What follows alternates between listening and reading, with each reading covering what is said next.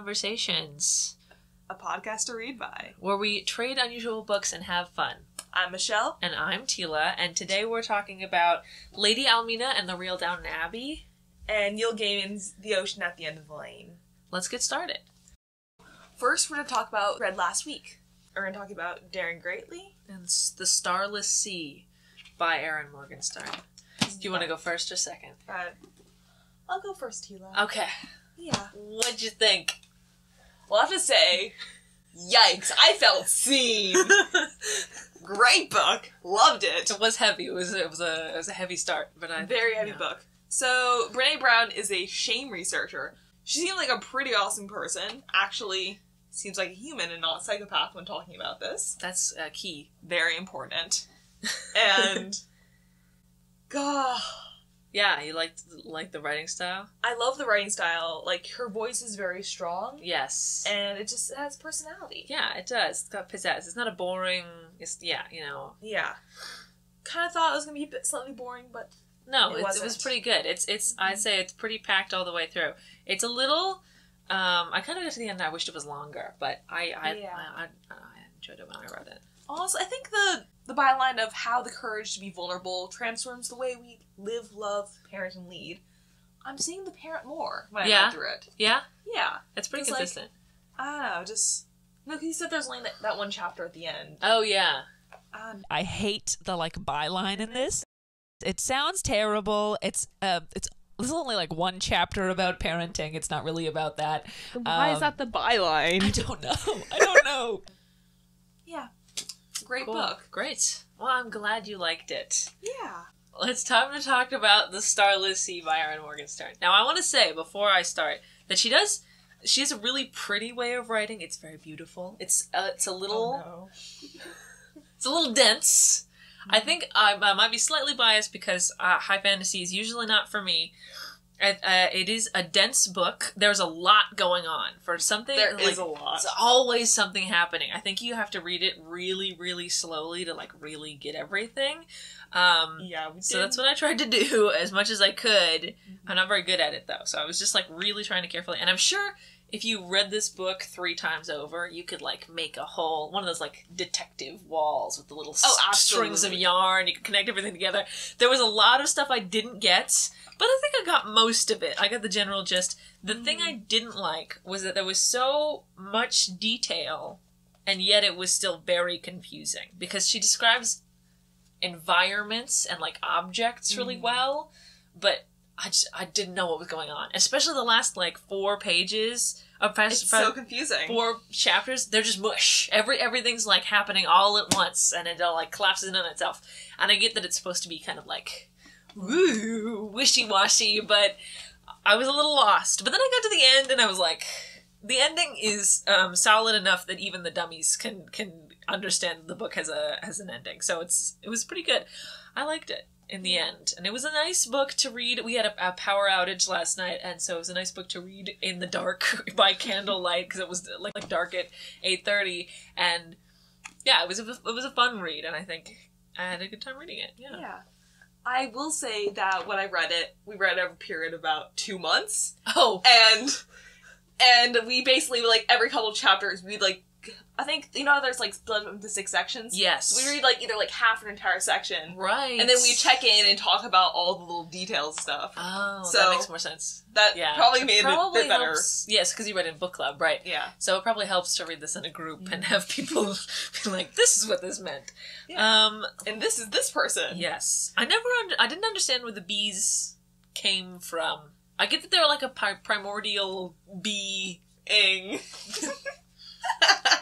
A primordial bee thing, a primordial being, but I didn't really understand why bees, or what the bees' deal was, because I get owls. I understand the owl choice. There's an owl king, because they're pretty common mythology theme.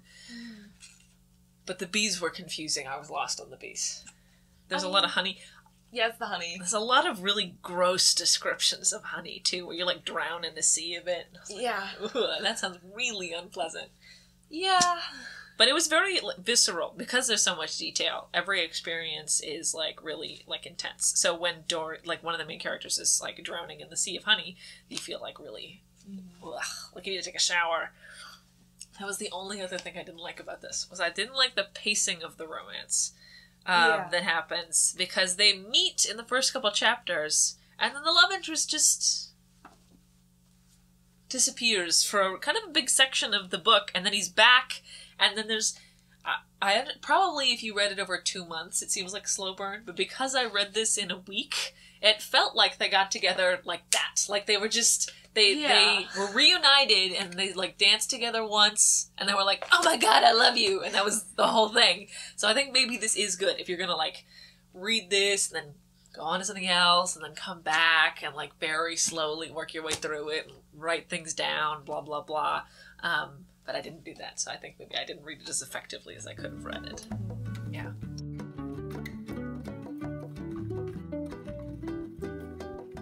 Welcome back. We're going to play a round of We're Not Really Strangers. I'm going to give Michelle a question, and she's going to give me a question.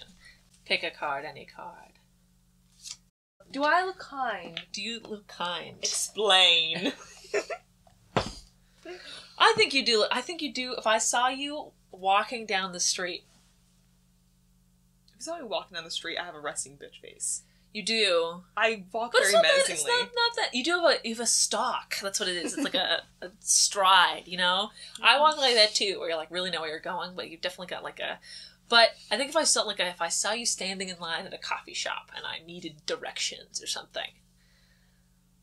I don't know. I don't know if you look kind. I think you look maybe a little slightly menacing. I think it's, yeah. I don't know. I think it depends on where you're from. Maybe if you're from like Kansas, you're like, blue hair. Spooky. People do randomly come up and ask me for directions, though. Yeah, sometimes. And I give them good directions, hopefully. I don't know. It depends on where you are. Do I seem like a morning person or a night owl? Why?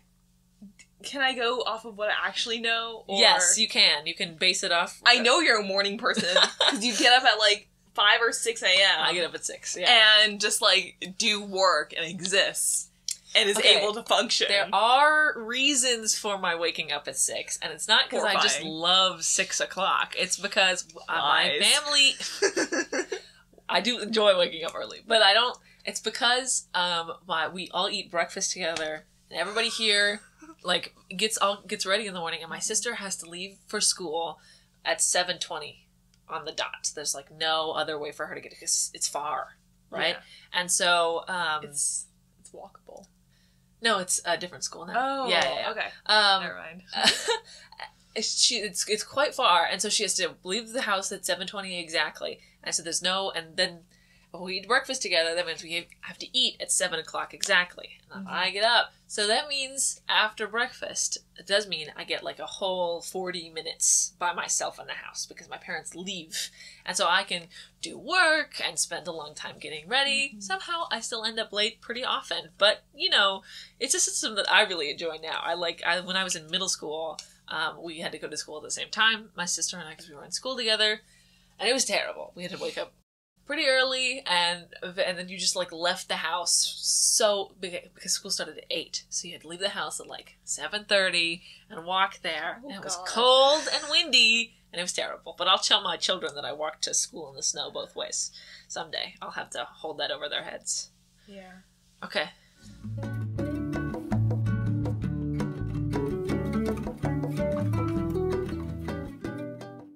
All right, well, let's get started again. The book that I'm recommending to Michelle is Lady Almina and the Real Downton Abbey, The Lost Legacy of Highclere Castle.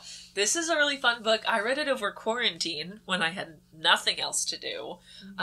This is a much lighter nonfiction book than the one I gave you. A lot less emotional, heavy lifting in this book. It's the history of, if you've seen Downton Abbey. Yes. It's the history of the place where Downton Abbey was filmed, or not the whole history, but this is about this one lady who lived there, Lady Almina, who married into the family, and it's really, really pretty writing. It's just like a nice, like fun read. It's really interesting. There's pictures of it.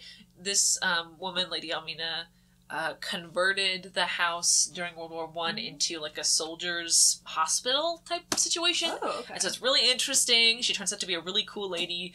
And there's just like a lot of stuff going on the whole time. And it was really, I don't know, it was a really interesting read, and I read it a bunch, and it's like a nice, comforting It's a bit of a breath of fresh air after the very intense book I gave you. So, it's a little bit of a lighter read. But I still thought it was really good. And it was, like, really well written. Awesome. I watched Downton Abbey growing up, so... Yes. Perfect. Okay. Neil Gaiman's The Ocean at the End of the Lane. This is another weird one. I've heard that. I haven't read this book, but I know of it. It's about a little boy who, like, this guy is, like, recounting his childhood with this one girl named, like, Lottie. And basically, she believed that the pond in her backyard and their house at the end of the lane was an ocean. And so it's, like going into, like, fae and mysticism and, I don't know, just the child's imagination, young love, and all that. Huh. I don't know. It's like, I kind of don't remember it, but also I remember really enjoying reading it. Yeah, and you have the illustrated version, which is the illustrated fun. version, Look, which has a bunch of, like, dark and stormy figures. Nice. Well, we both picked books with pictures in it this time. Woo! Yay! Maybe that's our theme for the week. Pictures. It's a book with pictures in them. I read Neil Gaiman, Norse mythology. Have you read that book? No. Neil Gaiman's Norse mythology is just a retelling of a bunch of the Norse myths.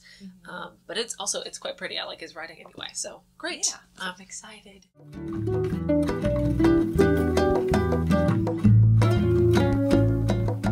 Second round. I'm going to pick the cards before this time so there's a little less of a gap. Here we are for our second round of We're Not Really Strangers. Pick a card, any card. They've already been chosen. Okay. What reality show do you think I'm most likely to binge watch? Reality show. Explain. Reality show. Okay, well, does cooking shows count as a real? But that's kind of a boring pick. Yeah. Would you watch a dating show ever? Let's see. I can't believe they haven't come out with a Bridgerton dating show yet. I feel like if you watched Downton Abbey, you'd watch that because it seems like such an obvious pick, you know? I do like historical stuff. Yes. Oh my god, have you seen this? I saw a clip of this, it was so crazy. I'm not saying that you would watch it because I think that's a deep insult to say someone would watch this. But it's a dating show called Dated and Related. Yes, and so people go on the show not to date their cousins. They go on the show with a sibling or a cousin to date other people who have also brought their sibling, but the sibling is also looking for love, and then you have to, like, approve the dates with, like, it's so... What? It's so terrible. We have a society of run out of ideas, you know? Oh, God. That's terrible. Anyway, I'm not saying you would watch that, but I was thinking about that the other day and how crazy it is. I remember you talking about it. Yes, I was, crazy. Okay. You ready? Wait, to what reality show? Well, I don't know. Would you watch Dated and Related?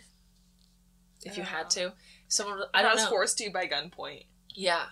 I don't really watch reality shows. I used to watch a lot of cooking shows as a kid. A lot of Chopped. I like also, like, 2000 shows. Yeah. I've been... Big early Kardashians. Actually, no, I've been, like, trying to make my way through Supernatural. Oh, yeah. Which... That's a slog. It is a slog. It's very long. I'm on season 9.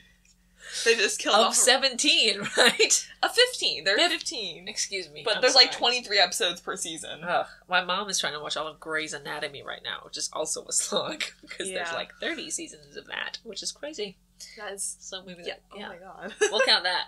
Okay, you ready? Yeah. Do I seem like someone who would get a name tattooed on myself? Why or why not? No. You do not seem like a person who would get a name tattooed on yourself. That's probably true. I feel like if you did... I don't know if you'd even have a tattoo, honestly. But if you did, I feel like it'd be like an image or like a little pictogram of something. Yes, exactly.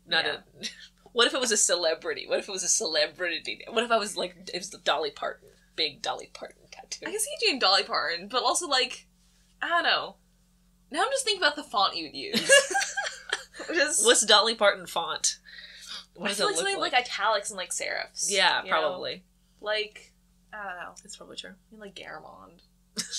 Not exactly Garamond, similar. Or like times, like something around there. Yeah. Yeah. Well, maybe when italic-y.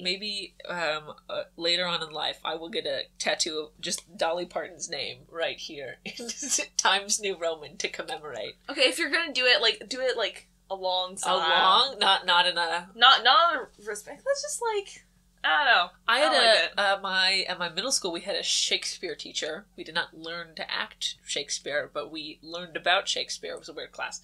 And he had all of some Hamlet monologue on, in a circle around his arm. Colton would get that. Yeah, but to read it, so you'd have to, go around in a circle. It was a weird tattoo. He was a weird guy. He was very loud. He was so loud. Was that the one you really liked, or a different one? I did like him, but he had weird tattoos. And it was weird that he was there. Mm-hmm. It was a weird class. So now we need to do an outro. What do we want to say for this? Hey guys, I hope you liked our video. We put a lot of effort into it. We're using that. We loved reading our books, so great. And thank you guys for watching. Woo!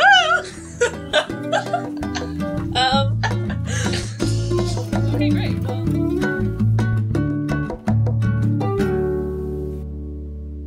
Yeah, do we want to just use that? Or do you want to do something more genuine? Or is that fine? Sure, let's use it. Okay, great. Well, bye. Bye-bye.